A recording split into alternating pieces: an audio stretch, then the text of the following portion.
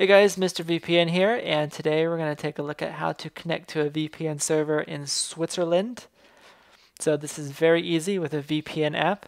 The app that I'm using today is called Viper VPN. It's one of my top recommended VPN services for a number of reasons. One, that it's easy to download and install, so it doesn't require any technical knowledge of how it works or how to install it or IP addresses or anything like that. They've got a very nice interface, and it's also very fast. Oh, and it works on most devices. So it's going to work for Android, iOS, Mac, and Windows, which is going to cover 90% of the people watching this video. So let's get connected. All we need to do is select our country from the menu. This time we are going to pick Switzerland.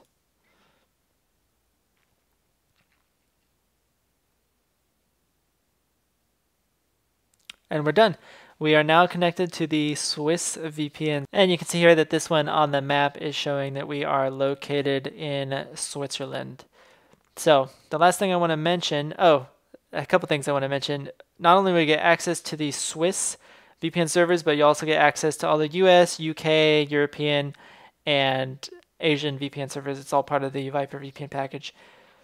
And the nice thing is that they have a 3-day free trial. A lot of VPN services don't actually offer a free trial. They make you pay up front, and then they have a money-back guarantee, which is still nice, but it's I think it's better to have the free trial, so at least you can sign up and try it without paying and without having to mess with getting a refund or anything like that.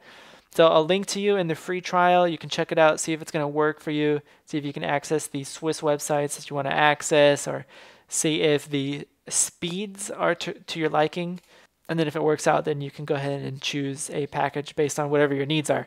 The basic package is going to have one connection with the basic VPN protocol, PPTP, and the Pro package is going to have 2 simultaneous connections with your NAT firewall and a few different protocol and encryption choices. So that's about it. Thanks for watching, and I'll see you in the next video.